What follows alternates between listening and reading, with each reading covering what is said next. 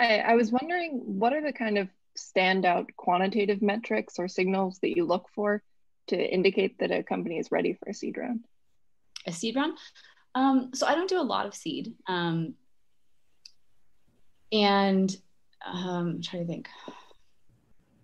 So one of the seeds we did, like when we led one, it was like there was no product yet. It was like a very much investment in the team and the market because then we knew the team. And so that's one piece of it. I think what you're looking for is kind of like, well, market size, like clear articulation of market size. That is not like I read this report and it's $100 billion. Like it's like an actual like um like kind of bottoms up detailed, like do you really understand the market that you're operating in? Kind of early indications of like, I mean, it depends on seed is such a range now, but I'll talk about the earliest. It's like customer discovery, like what is the real pain point? Like, can you really clearly articulate what that is? And then I think it's like,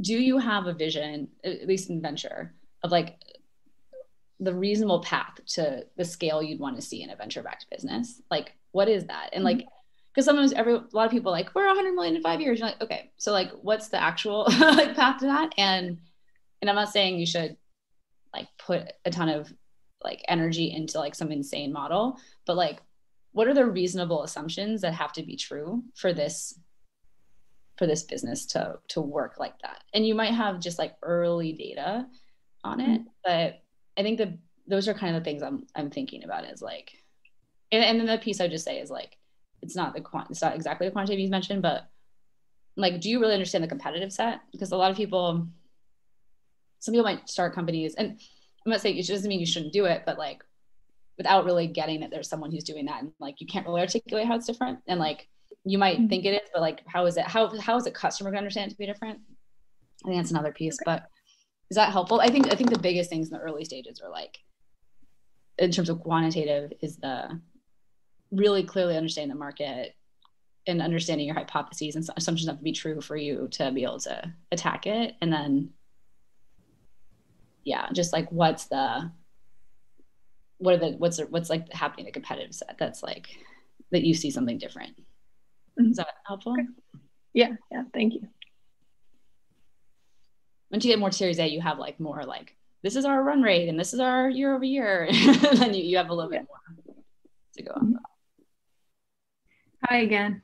I was wondering if you could talk a bit about the recent decline in female founders' access to capital, particularly kind of in the last quarter, and whether you see us returning to that kind of pre-COVID trend after a vaccine, or whether this is kind of going to remain on the decline for a while. It's a good question.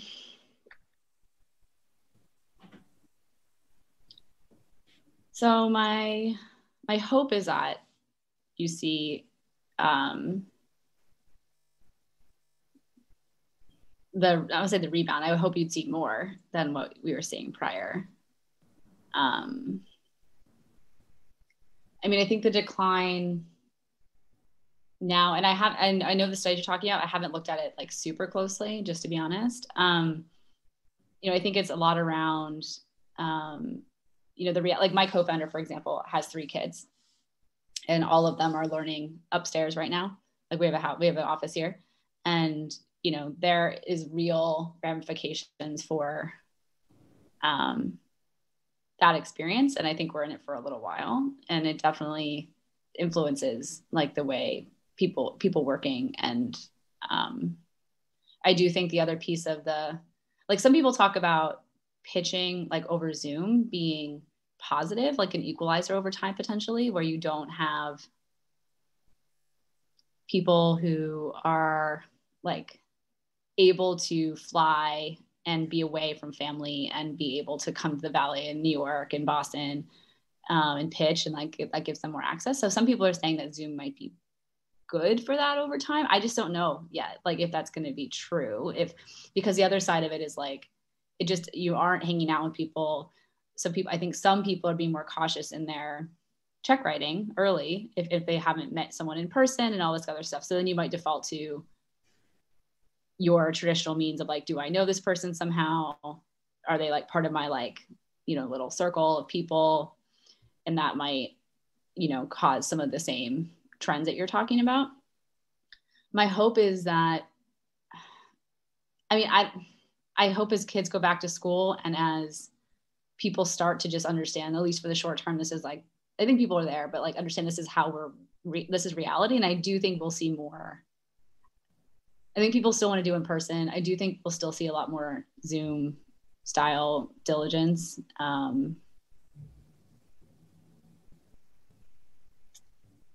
But yeah, I do think it's a sad, there's just a lot of things that have disrupted. There's a lot of activity right now in venture, to your point, but it's like how do I say survey? I think a lot of that data is reinforcing some trends that might not be great. So for example, on the fundraising side in the VC market, it's like been one of the biggest years in terms of funds getting raised, but it's like 90% into like giant funds that are on fund like 15, right? So it's like you're seeing the same, I guess what I'm saying is like these trends are mirroring where like there's a lot of capital going places, but it's going into like the safe bets in ways that might not be helpful to that part of the market as much.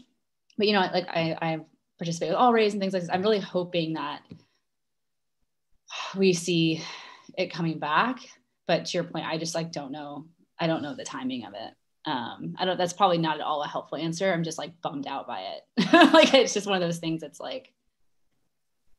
Well, but I think you hit on an interesting trend as well, talking about how the existing funds are getting like capital raising on the fund side there's been a ton of activity. You see the same thing in the equity market. Like people are moving into equities a ton. Those are appreciating in value a ton. This is the same thing. Those who might have been in equities are now moving into venture because there's a higher potential for return there where if they can't get the return in the equity market. So that could be part of it as well. Yep. I think that's right. Thank you for the question. It's a really great question. I wish I had more insight into it.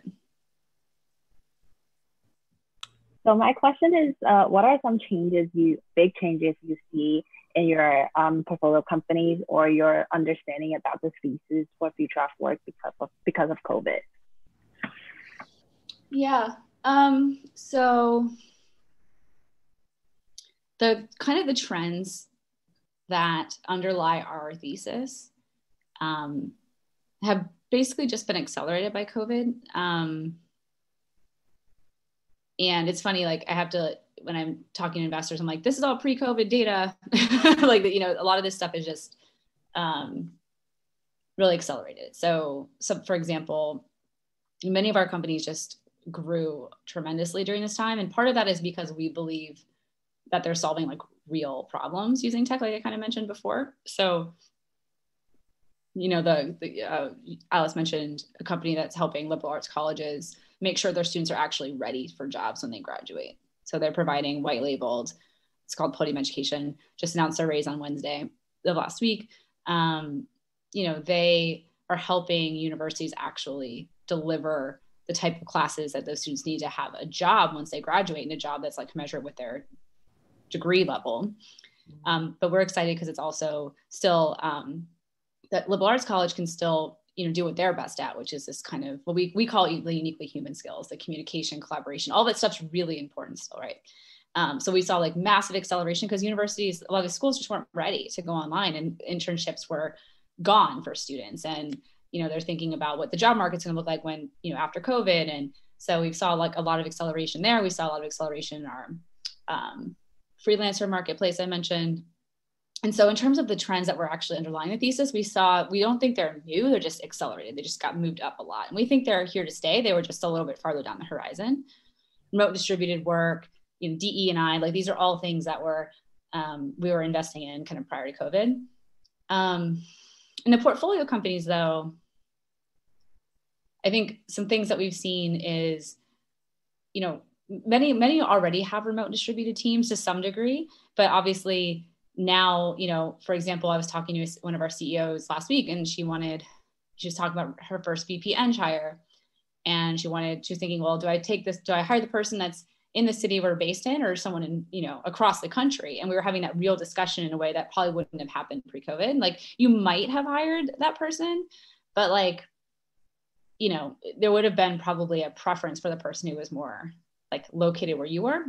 And now we're just having a conversation where it's like, okay, well, if you really like that candidate more, let's now, like we have, as I mentioned, a culture person who helps us with advisory work. And it's like, okay, so why don't we actually just invest in you actually building out the structures you need to have a remote distributed team earlier?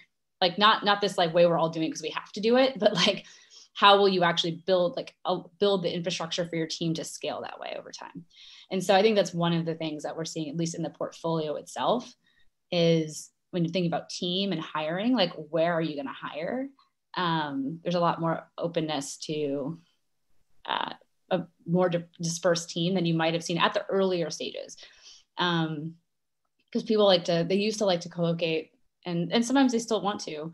But I think that's one piece that we're excited to help support companies in is having that built right from the beginning versus like backwards fixing some challenge you might have around the remote distributed piece. Hi, Ashley. Thanks for taking the time to talk to us today. My question was, are there any qualitative quantities that you look for in deals that you invest in terms of the team members? And what are some of the strategies that you use to determine those qualities? Yeah. So on the qualitative side, so one of the big things that we're looking for is this culture piece I was talking about, and how do even early stage CEOs think about that? I don't have a perspective of saying like, if you're not this way, no, but it's more like, what is your philosophy? How are you thinking about it? And then, what do you want support in as a team? Are we going to be a good fit for you in terms of like what you want for your next phase of the company? And so looking for that articulation of how the vision for the company in that way, as well as like, are they open to like feedback, like both ways? And like, what are their goals for themselves? Are they getting themselves support now? And do they want it? And like, how, what goals do they hope to see for themselves and their team? So a lot of it is around thinking about like what support the founder and the people around them will need as they scale. And then I think the other piece on the qualitative side, that's more on the culture piece and the growth side. We are looking for folks who have like really deep, nuanced understandings of the markets they're building companies in. So oftentimes, not always, we're investing in, second-time founders. At a minimum, someone, not a minimum, I shouldn't say it that way. But, certainly looking for, again, like a real understanding of the pain point. And because, my previous fund did a lot of focus on just education technology. I'll just use this as an example. Because everyone went to school, so a lot of people have strong opinions about like how someone should learn math, for example, but that doesn't mean like the pedagogy is right. There's a lot of people who like go in and they want to build companies. It doesn't mean it's wrong, but it might not be like that. Like it might not be a real venture backable market opportunity based on a real problem, right? And so like someone having a really nuanced understanding of like why this is a challenge and like what we should do about it and is important, because there's a lot of ways of going after the same problem. But even identifying the problem and then like thinking through the full set of how you would do it is important. Is that helpful? Yeah, that's helpful. Thank you. The one's on the kind of like the team side, and then the other piece is like, I would say most on the actual like product side. Thanks. We do software, or tech companies, I should say. And some of them are more like tech-enabled services. But those, I've done like a healthcare company too in my past, which has different kind of attributes. So each of those industries has like kind of different margin profiles and different growth rates and market sizes and things. But you're still, I think, if you're taking venture money, looking for market sizes, product market fit, growth, similar things, but I think the primary difference is the margin profile and then the sales cycle. Also not sure if your time is what experiences most helpful. Also, Dar, I believe we've met before. Yeah. Okay. You look familiar. You're good. Most helpful to my career now in VC. It's not VC. I think so. Honestly, for me, and this is different because I'm a thematic focused investor. Like, I view myself as someone who like works in human capital and education, and I do it through VC. Like, so for me, probably the things that make me more valuable as an investor are that I have different types of networks that I bring to the conversations. I have different experiences and different, just different people than your average like investor. So like one investment I led, like as part of when I was preempting a round, I made an introduction to the former Secretary of Education for him, and that was like really helpful. And so it's having some like different people. I'd say it's because I've kind of stayed in a thematic area, but I've done different things in it. I've taught, I've worked in policy, done VC, I worked at, I've interned in and around different pieces of it. So I think I have a slightly like broader view. And it's not like I just work in a tech company in it. Like I did completely different things that are also still relevant to the category. So I have some different perspectives to bring to the table. And that's if you're thematically focused. If you're not, like, I would say having basically I would say building expertise outside of VC around whatever you're trying to do in and around it is probably the way I would answer that most effectively. Thank you.